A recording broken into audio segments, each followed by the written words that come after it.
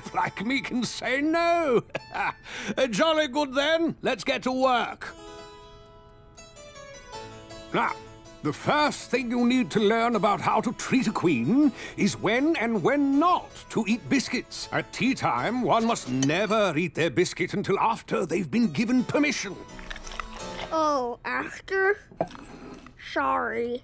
Let's give it another go, shall we?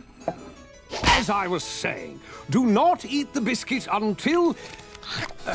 I say, this is a challenge. He's not real good at waiting. Nope. Can I have a biscuit, please? Another way to treat the queen well is to sit still for the yearly portrait painting. Sitting still? That sounds easy. There is no greater compliment to the queen than to sit still in her presence. I remember on one such occasion... I'm gonna get you! Sorry. As I was saying, I recall a few years ago. I say, Pups, you're supposed to be sitting still. We were sitting still for a second, but it got really hard after that.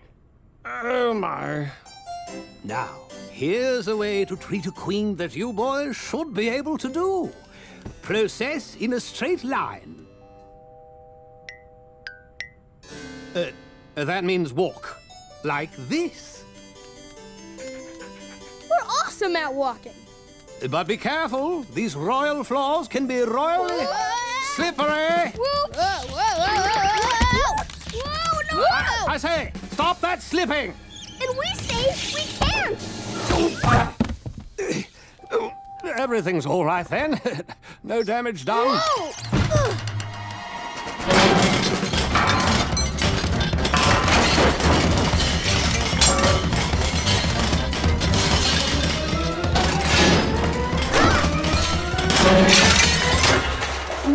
Well, this is a royal mess. I'm afraid I don't have time for any more lessons today. We're so sorry, Crumpet. Bob's mom's party is tonight. Can you still help us? We didn't mean to make a mess. I'm so sorry, Pups, but tea time with the Queen is starting soon and I need to straighten the hallway before it begins. Thanks anyway, old chap. Yeah, old chap. You gave it a jolly good try.